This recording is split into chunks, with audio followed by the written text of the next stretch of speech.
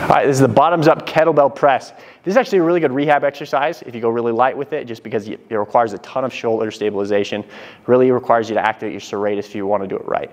Okay, so I'm going to take one kettlebell like this, bottoms up like that, and I really want to try and tuck that into my side. Okay, I like to put my hand right here, remind me to activate my lat and my serratus. I'm going to push up, pop my head forward, bring it down nice and controlled. I can do this with 2.